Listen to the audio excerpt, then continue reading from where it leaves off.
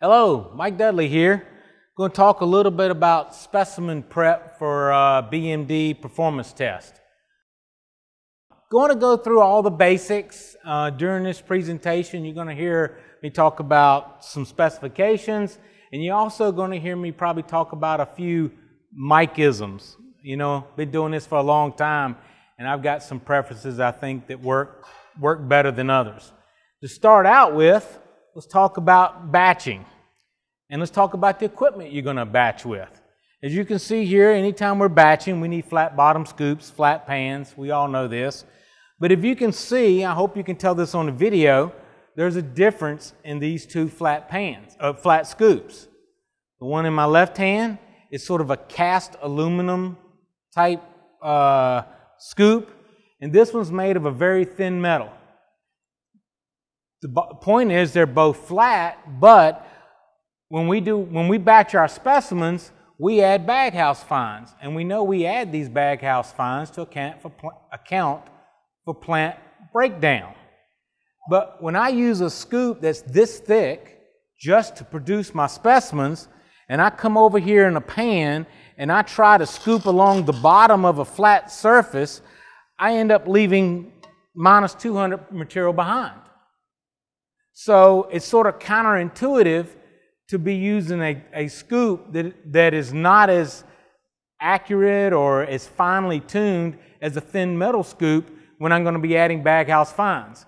So I always tell everybody, if you've got one of these cast aluminum scoops, donate it to your aggregate supplier. They don't pay attention to dust like we do. So, with that being said, I'm going to use the thin metal flat bottom scoop, and I'm going to begin batching. Just going to go through the process of batching here. I got a large flat pan. I'm going to add my material in different quadrants in case I need to remove some. Standard batching procedures. To begin with, we're going to be starting by adding some number 78. I need 500, I'm going to tear it off. I need 579 grams. Come over here, flat on the pan, straightforward. As I scoop from each one of these pans, I want to treat these pans just like it's my stockpile. I want to work left to right or right to left at all times. I just don't want to randomly be scooping in the middle just to take my weight. I want to treat it just like a stockpile. All right? So, all right. Ooh. 0.2 off. We'll take it. Add this back to my stockpile. Next, I'm going to get my 8s, 347.9. Again, flat on the pan, straightforward, scoop up, just like a loader bucket would do. You're welcome to use running weights. It's a personal preference.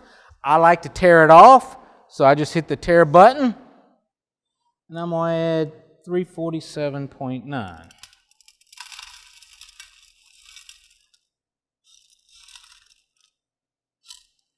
Little much this time.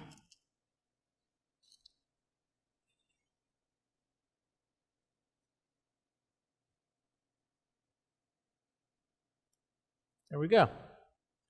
Put this back in my pan. Next will be my wash screenings. Same weight. Again, flat on the blue pan, straightforward. Scoop up just like a loader bucket would do.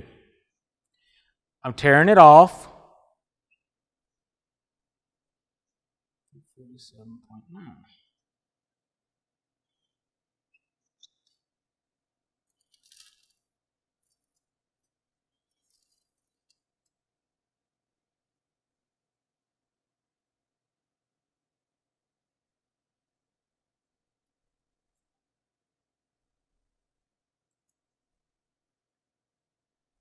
There we go.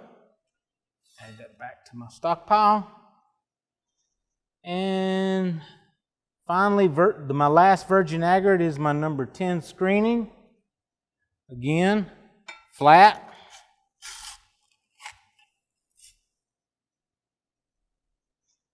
Tear it off.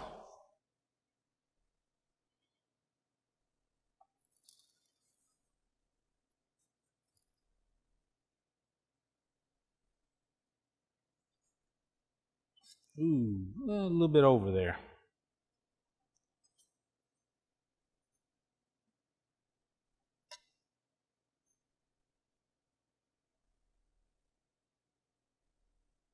Okay.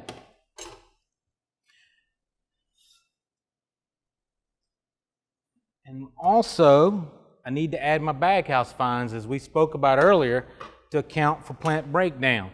I already know that I have about 1% breakdown during production, so that's what I'm going to be adding, my baghouse fines. 23.2. Tear it off. Use a spoon or something small for this. In the middle.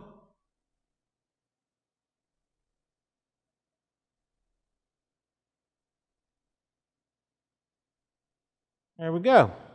All right.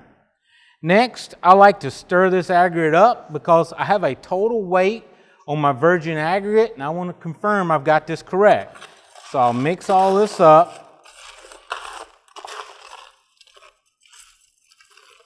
All right, now what I want to do is verify my virgin aggregate weight is correct. To do that, I get a clean pan, put it on the scale, tear it off,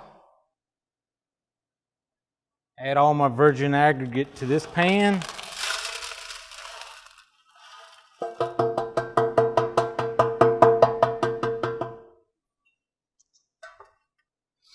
And I'm targeting 623.7, and I got 623.3. I'm going to leave it alone. So my virgin aggregate now is batched up. But we're doing a wrap mix design. What does that mean? That means I need to add some wrap material, but notice I did not add the wrap material to my virgin aggregate. The wrap needs to be kept in a separate pan because it can't be in the oven as long as the virgin material can be. So for that, I got a separate pan for my wrap. Again, using my thin metal scoop, I'm going to tear this off, and I'm going to batch my wrap weight, which is 735.3. Again, treating the wrap just like a stockpile. Flat on the pan, scoop forward.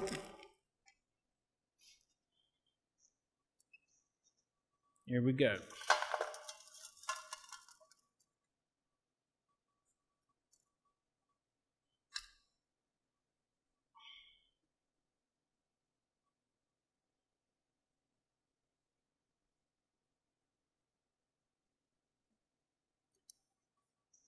$735.3, $735.4.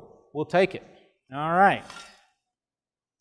Now, when it comes to batching my sample, it took 2 pans, one for my virgin aggregate, one for my wrap. I'm going to place my virgin aggregate in my oven to get hot. I'm going to keep the wrap out separately. 30 minutes prior to the time I plan on mixing this sample, I will add the wrap directly to the virgin aggregate. We'll show you how that works as well. All right, here's the virgin aggregate. I just took it out of this oven, brought it out because I'm going to be adding my wrap. When I add my wrap to my virgin aggregate prior to mixing, I like to mix that in as well.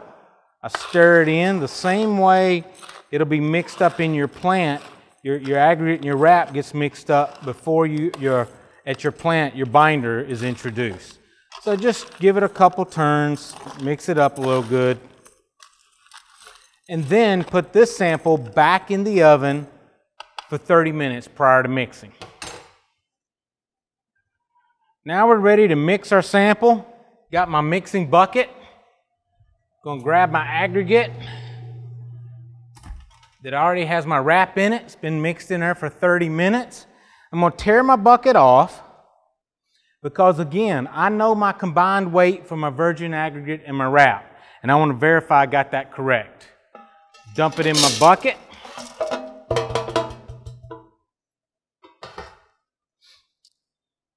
I'm off by 3 grams. Take into account that, I'm going to add a little bit of wrap.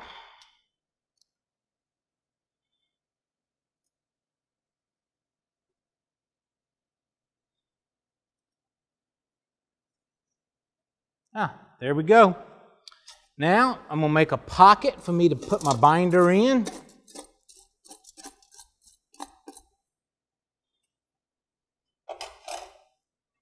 Grab my binder.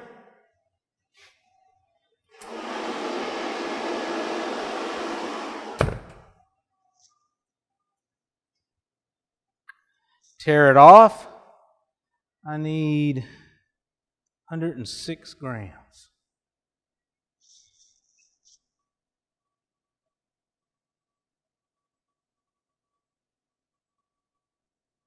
Whoa.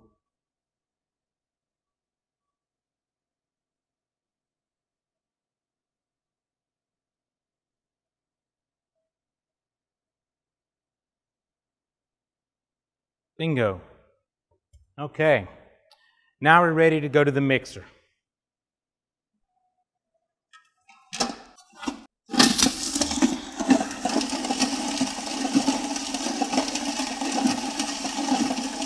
I won't be showing it.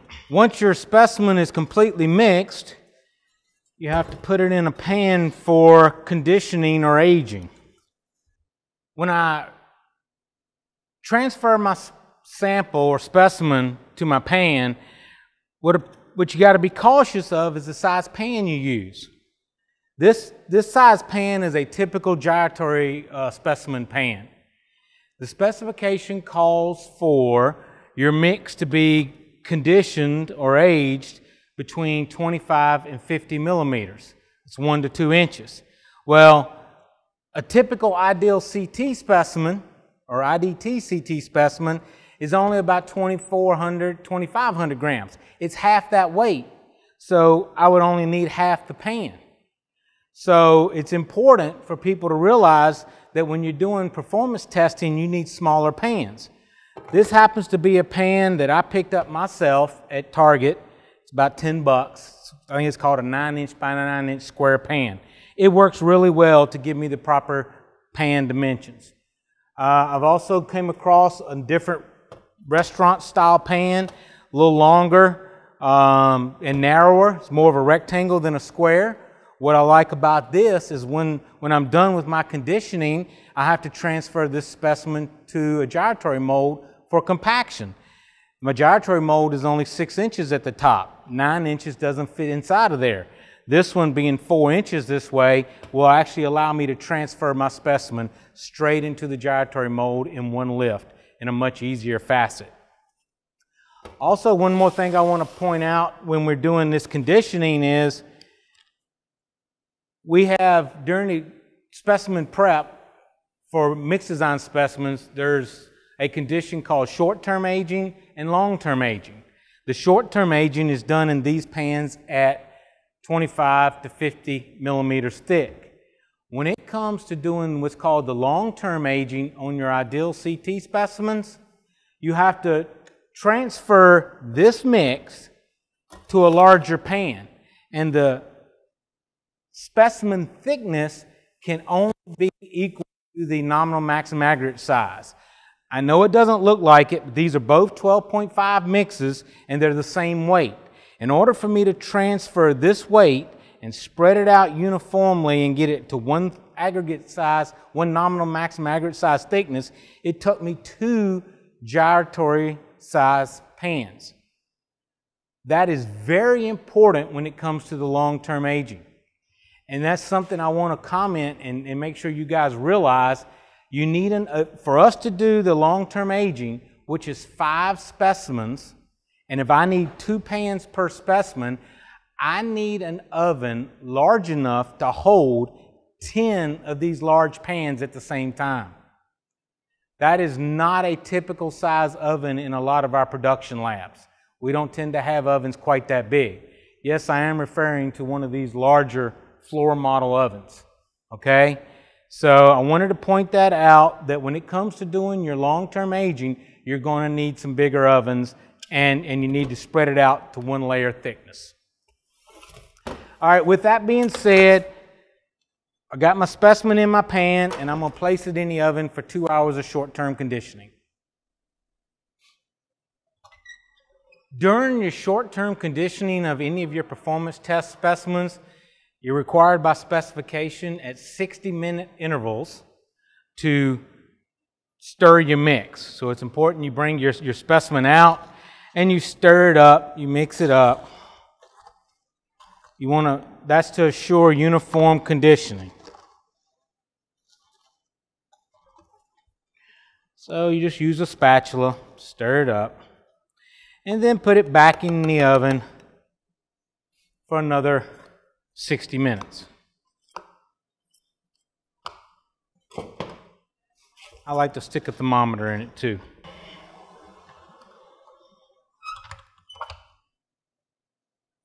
Here we are.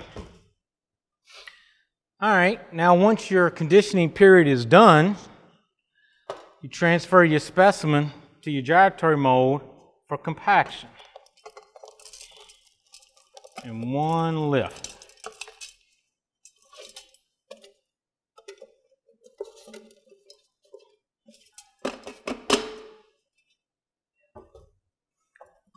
Level it off.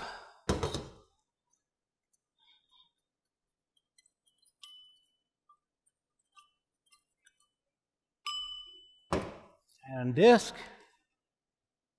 Take it to the compactor.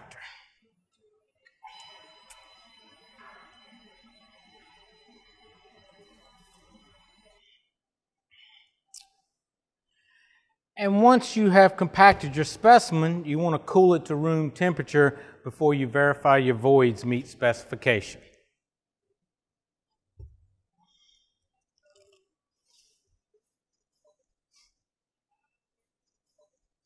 Now let's talk about how to produce specimens from plant-produced mix. And I'm going to start out with another Mikeism. All too often I go to plants or facilities and I see these pans of mix and these large scoops. Again, it's a flat bottom scoop, but it's covered in asphalt. And I have to think, how often do I see a loader bucket at an asphalt plant covered in asphalt? You don't. Just like you don't scoop asphalt and to load it into a truck or to load it into anything else, you shouldn't be scooping a sample with a flat bottom scoop or any other kind of scoop to get your lab-made specimens.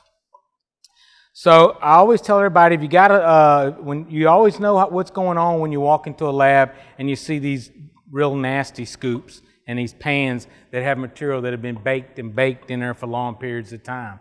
This should never happen in any quality control, quality assurance environment. So with that being said, let me grab my sample and begin splitting. For the purpose of this video, we have a plant-produced sample in this canvas bag because we're not at a production location. So before I actually begin to separate my production specimens out of this bag, I first like to apply what I like to call a lab release agent. This is standard PAM like you use to get at the grocery store. I like to apply a thin coat. I just spray it on my countertop. And notice I'm taking a rag. The intent here is to just leave a thin coat. I'm going to be wiping this off. I'm not leaving it puddled on the counter. Thin coat. Now, I take my specimen that I want to split out and I dump it from the bag or pan or whatever I may have. I'm not scooping. I dump it on the countertop. Now, I need a large piece of metal of some sort because I want to roll this specimen over several times prior to quartering or splitting out my sample. Do that, I just roll it up on top.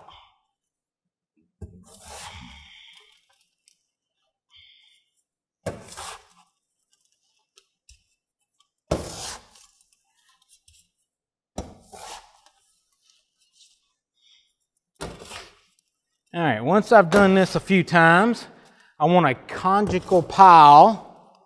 I'm going to round it up a little bit. Then I'm going to separate it. To do that, I go straight down, separate, and then I'm going to go 90 degrees and separate it again.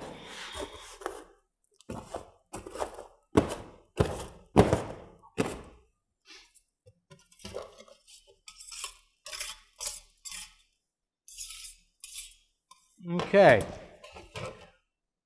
Now, I remember from my lab mixed design specimens that I need a specimen weight of 2465. I'm going to tear it off in a pan. And I'm going to use a splitting knife to obtain my sample. From this quadrant, I'm going to try to obtain one sample.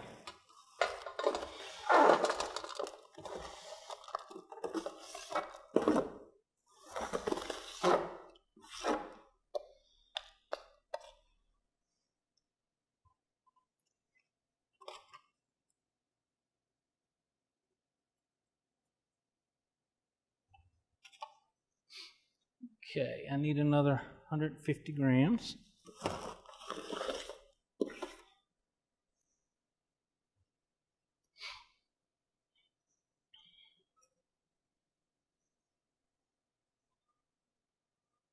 There we go. Once I've gotten my proper sample weight, I'm going to place this pan in the oven to bring it up to temperature for compaction. I don't want to do any additional aging or condition of these specimens. I just want to raise the temperature to compaction temperature.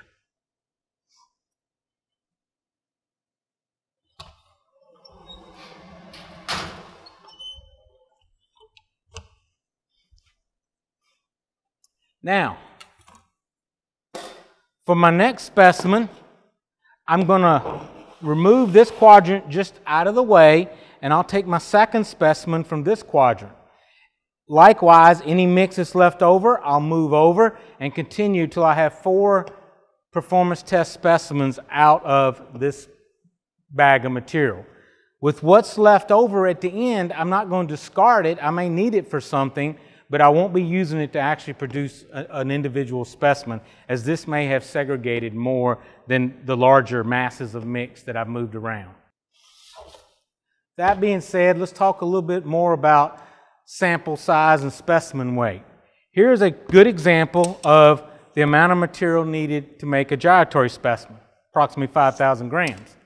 When I'm doing ideal CTs, I'm only going to be using half that much. So it's important that we look at the size container we're using both for lab-produced mixes and plant-produced mixes. And it's again important that I have a large enough oven to be able to bring all these specimens up to compaction temperature. Because when I'm splitting down my sample, I want to split down all my specimens as fast as I can, rather than trying to keep a large mass of material warm.